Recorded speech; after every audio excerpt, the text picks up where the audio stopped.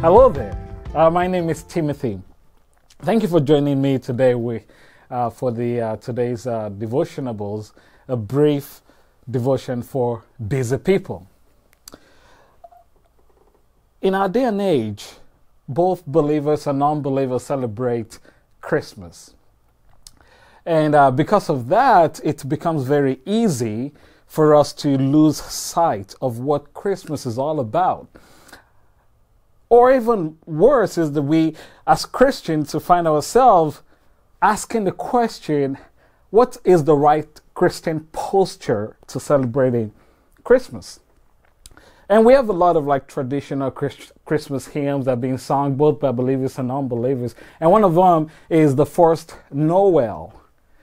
For me personally, I love the First Noel because it symbolizes, it gives more of it articulates what happened the first time the heavens broke loose and the angels proclaimed the birth of King Jesus to the shepherd while they were watching their flocks by night.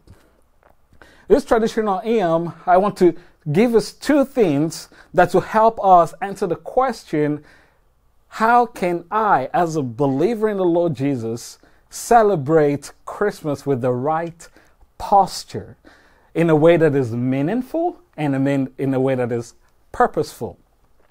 So if you think with me, the lyrics, just the first line, the first Noel, the angels did say was to certain poor shepherds in field as delay.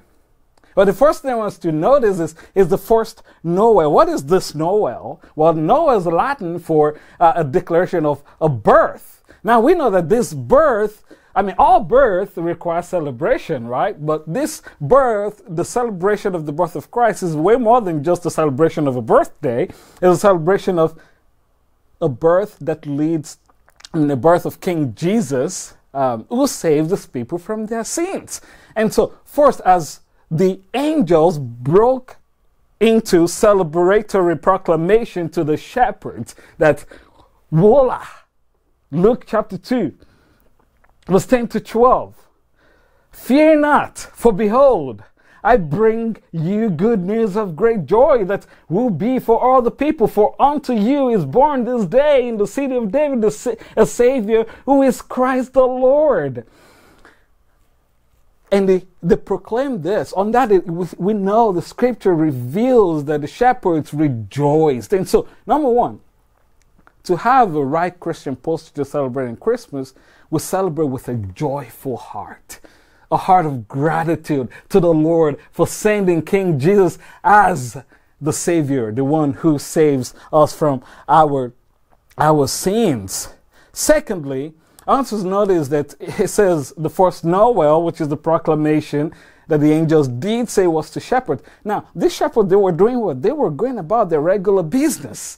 They were doing what they do every day, tending the sheep, and behold, there comes the heaven proclamation. Now, this is the thing. We know from Dr. Owl weeks ago when he preached, he referred to how the Old Testament saints and up to the birth of Christ, they were longing for the coming Messiah. We see that in the scripture, we see that the shepherd, even though they were longing for this coming Messiah, they were caught off guard. They were doing everything they do regularly, but as they were longing, they were caught off guard. Now, why is that important? We New Testament saints, we're also longing, we're not only celebrating the coming of the Messiah, we're also longing for the second return of the Messiah. So now, all right, get this. While the shepherd may have gotten away with being caught off guard at the proclamation that the King Jesus, the Messiah, was born, we believers, we were encouraged by the Lord Jesus to be at alert, to be ready for him to come again. So now, this is the thing, brothers and sisters. Our posture to celebrating Christmas as New Testament Christians, 21st century Christians, must be fueled by a heart that is awakened, a heart that is prepared, a heart that is being made ready for the second coming of the Lord Jesus. So as we celebrate joyfully the arrival of our Lord in the proclamation of the Noel, we don't be like the shepherd who were caught off guard in our anticipation. We're anticipating giving the Lord praise for coming, and now anticipating Him in returning to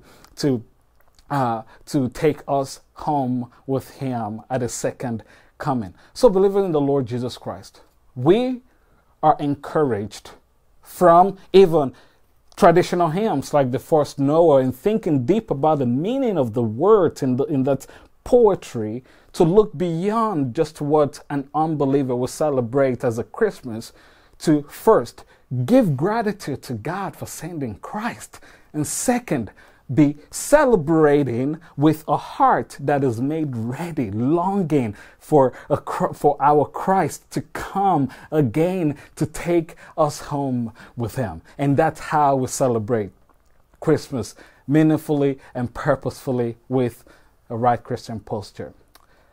I hope you have a wonderful Merry Christmas.